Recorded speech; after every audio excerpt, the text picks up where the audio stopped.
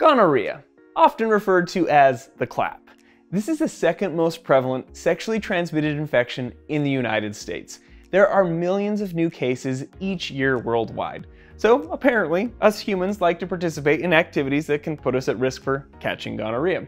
So in today's video, we'll talk about how you can become infected, what are some of the symptoms, and two really concerning topics.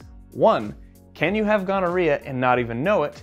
And two, gonorrhea is actually getting harder and harder to treat, which is obviously concerning, so we're going to talk about why this is. And as a bonus at the end, we'll talk about some of the going theories as to why gonorrhea got nicknamed the clap. That was unintentional, but let's do this.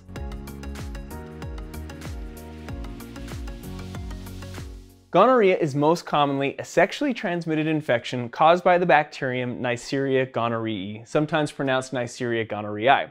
Now, I mentioned most commonly sexually transmitted because there are some cases where this can be transmitted non-sexually, and I'll give an example of that later on in the video. But what are the signs and symptoms of the sexually transmitted form of gonorrhea? Well, let's start with how females are typically affected and then move on to how males are typically affected. And the most commonly infected structure in females is the cervix of the uterus here. Now keep in mind this is a sagittal cut through the midline, so like so. And again, here's that cervix of the uterus, then here's the body of the uterus, and even the vaginal canal here connecting to that cervix of the uterus. Now, when the cervix is infected with gonorrhea, what are those symptoms? What's crazy is up to 70% of cases are asymptomatic, which answers the question we asked earlier. You can be walking around with gonorrhea and not even know it, which means you could also spread it unknowingly. But when there are symptoms, those symptoms typically include vaginal irritation or even itching, vaginal discharge, or I should say abnormal vaginal discharge, and even intermenstrual bleeding, so bleeding between periods. Another commonly infected site in females is the urethra. Now the urethra, just like the infection of the cervix, can also be asymptomatic. But for the majority of the cases of when the urethra is infected, 90% of those cases also have infection of the cervix. But what would some of those symptoms be if they had them? Well, that could include things like dysuria, which is burning during urination, as well as urgency and frequency. So frequently feeling like you have to pee and kind of that urgency to get to the toilet. Now, a female could have all of the symptoms potentially. Dysuria, urgency, frequency, abnormal vaginal discharge, vaginal irritation, or they could have a subset of the symptoms. And the reason I bring this up is because some of these symptoms, especially when it's infection of the urethra, are pretty much the same symptoms you could get with a UTI, dysuria, urgency, and frequency. And so it's really important, say when like a female comes into the clinic, when I have female patients come in, for example, I will screen their risk for potential STIs, for chlamydia gonorrhea infections when they have those UTI symptoms, because it might not just be a regular old pathogen that causes a typical UTI. It could be a pathogen that's sexually transmitted. So how does gonorrhea affect males? Well, the most commonly infected site in males is the urethra. And although they can be asymptomatic, most of the STI clinic-based studies suggest that males are more likely to be symptomatic than females. Some of the studies suggesting that the majority of males will be symptomatic. And when they have those signs and symptoms, that would include things like urethral discharge. And it's described as this mucopurulent discharge. And you just break that term down, mucus for muco. Purulent refers to pus, so kind of this mixture of mucus and pus. Yes, our bodies produce some interesting substances, but they can also have something like dysuria, which we already went over is burning during urination. Now, sometimes the infection can move upward, or what we'd call an ascending infection, to move to structures that are higher upstream, if you will, and surrounding the testicle or testis specifically. And so right here, you can actually take a look at, here's a right testis. We're in the right side of the groin here, and specifically testis here, but the C-shaped structure here called the epididymis can be infected with gonorrhea. Now, the job of the epididymis is to essentially store sperm cells. So kind of think of this infection moving in the reverse direction that sperm cells would take to get outside the body. The gonorrhea moves in that opposite direction and can infect the epididymis.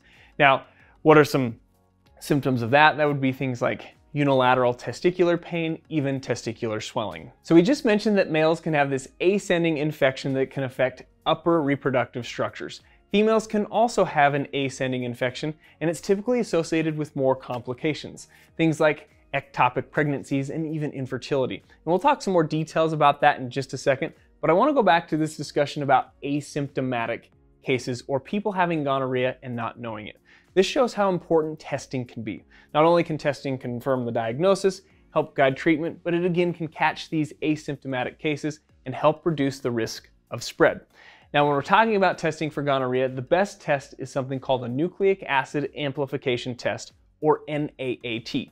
Nucleic acids are things like DNA and RNA, so this test is essentially detecting the genetic information of this pathogen Neisseria gonorrhoeae. And we can get these specimens or these samples from, say, like the urine, or we can swab those infected structures that we talked about earlier in the video. Now, testing for sexually transmitted infections can come with some challenges. Maybe a patient is embarrassed or uncomfortable testing for an STI. Now, even though we try our best in a clinical setting to say, hey, we're here to help you, regardless of how you got here, creating a non-judgmental, safe environment, even then, sexually transmitted infections like gonorrhea are underreported and even under-tested, if you will. And that's why I'm excited for other options, and the sponsor of today's video, Let's Get Checked. Let's Get Checked provides private, convenient testing in the comfort of your own home. They have multiple tests to choose from, routine blood work to hormone testing, and yes, tests for sexually transmitted infections, including gonorrhea. So if you wanted to get tested, all you'd have to do is go online, order the test you want, and they'll ship it to your house where you can gather the specimen and ship it back with their prepaid label. They even have medical staff on hand that can go over any positive results and any potential treatment options. And again, I think we can all agree that testing for something like gonorrhea is important for potential treatment and reducing the spread, because if anyone were to test positive, they can get treated. It would also be wise to notify any of their recent sex partners. So if you're interested in getting tested, go to trylgc.com/IHASTI, and they'll give our audience 30% off any of their tests if you use our coupon code IHA30. The link is in the description below. So let's go back to this discussion about the complications that I mentioned with females getting gonorrhea, and then we'll go into this discussion why treatment options for gonorrhea are getting more concerning. Now remember, this ascending infection can cause complications in females. And if we go back to the cadaver dissection, that common infection site was the cervix of the uterus. And if it moves up, it will move deeper into the body of the uterus and even into this structure here called the uterine tube. Hopefully you can see that embedded in the tissue at the tip of the probe, and even the ovary that you can see right here. Now FYI, that uterine tube is also known as the fallopian tube. But as that infection moves upward, it can inflame those structures, and it can cause something called pelvic inflammatory disease. Now, what's crazy about this again is that many of the female cases are asymptomatic, and sometimes they don't even find out that they have gonorrhea until weeks or months down the road till this pelvic inflammatory disease develops. About 10 to 20% of untreated gonorrhea cases will develop into this pelvic inflammatory disease. And some of the symptoms that occur with this are lower abdominal or pelvic pain, abnormal bleeding, so again, bleeding between periods and things like that. And then also you can get something called dyspareunia, which is a fancy pants name for pain during intercourse. Now, one of the other complications, or I should say two complications that we mentioned earlier, is if this inflammation in the fallopian tube or the uterine tube persists, it can cause scarring in there. And one that can cause infertility because it makes it hard for the sperm cells to pass through that scar tissue to fertilize an egg that was produced by the ovary. Also, what can happen, let's say a sperm cell did squeeze by the scar tissue, fertilize an egg up in the upper fallopian tube, but what could happen is that now fertilized egg, it's supposed to descend and implant in the uterus, but that fertilized egg, while it's trying to descend, might get stuck in the scar tissue and implant in the uterine or fallopian tube, and we call that an ectopic pregnancy, and those are no joke. We like to get those treated and taken care of ASAP. So as you can see, these potential complications of pelvic inflammatory disease gives us another reason as to why early testing, early detection, and prompt treatment is so important. Now, the current first-line treatment for gonorrhea is an antibiotic called ceftriaxone, also known by a brand name Rocephin. Now, this is an intramuscular injection of 500 milligrams. Intramuscular means it's just being injected into the muscles. Typically, it's into the gluteal musculature. Now, I have implied throughout the video that there are some concerns around the treatment of gonorrhea. And let me just give you an example from my experience since I've been practicing medicine. When I first started, the recommended dose was 250 milligrams of ceftriaxone. But now that recommendation has been increased to 500 milligrams. Now, why would that be? Well, this pesky little bacterium, Neisseria gonorrhoeae, is developing resistance to this antibiotic. And that's just from my experience of practicing medicine. If we go all the way back to, say, like the 1940s, there used to be multiple antibiotics that could work on gonorrhea. But as time has gone on, as the infection has spread from person to person to person, it has developed more and more resistance to multiple antibiotics, even to the current first-line treatment, ceftriaxone, by needing an increased dose.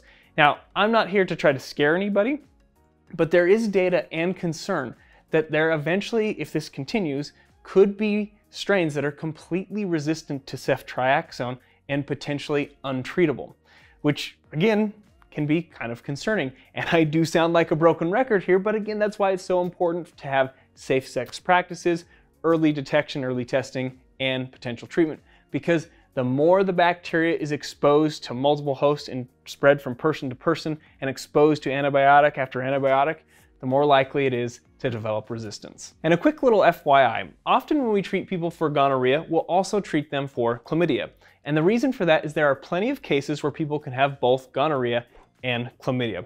They're spread in very similar ways, and they have crossover in some of their symptoms. Now, if you have a confirmed test that says they're positive for gonorrhea but negative for chlamydia, you can avoid treating for both. But like I said, there are plenty of cases where you will be adding another antibiotic to treat for chlamydia, and that antibiotic is called doxycycline. Now, we have a couple other things to do. One, we have to talk about that nickname, the clap, some of the theories of where that came from. And two, are there other potential sites of infection outside of genital structure, so extragenital infections? And the answer to that is yes. And one of those sites is the anus and the rectum.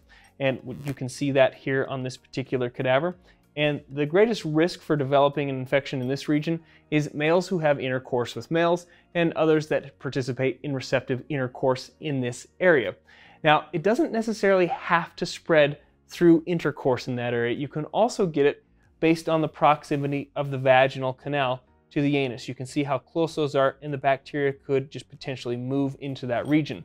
Now, again, infection of gonorrhea in the anus and the rectum can be asymptomatic, but when it does have symptoms, it can have anal rectal pain, anal rectal bleeding, even that mucopurulent drainage, and even this feeling of fullness, like you have to go to the bathroom, but nothing's actually there. Another site that you can have gonorrhea that's outside the genital structures is the pharynx. And pharynx is a fancy pants name for the word throat. And I think it's somewhat obvious how you could get gonorrhea in that region by having intercourse that would get secretions there. So one of the things that we can again have is asymptomatic.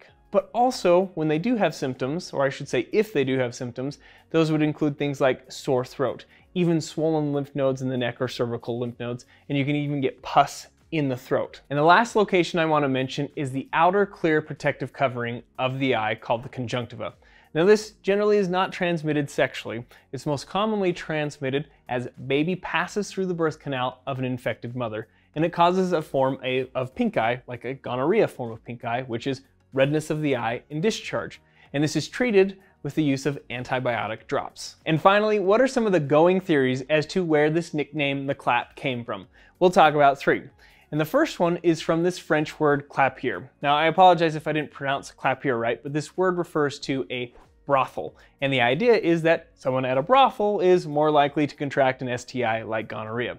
The second comes from a potential treatment option. I should say an old school treatment option, kind of this medieval treatment, is to take two heavy objects, place the penis in between, and clap the penis with these heavy objects in order to express the pus outward and therefore potentially express the infection out.